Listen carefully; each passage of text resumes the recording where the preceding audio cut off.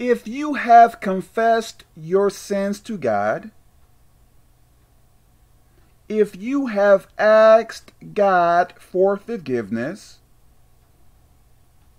if you are trying to get baptized, I believe you are saved. Well, Kevin, I am trying to get baptized. When I do wrong, I ask God for forgiveness and I confess my sins to God. But I still feel I am not saved. I still feel I am going to heaven. I still feel I am going to hell. Okay.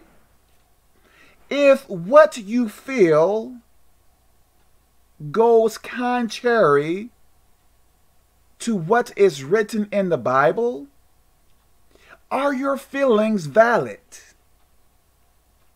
I don't think so.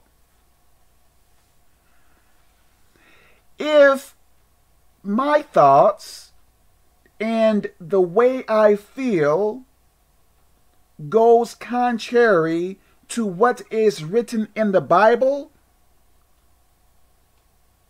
I have to toss away those feelings. Because why? Because it is not right.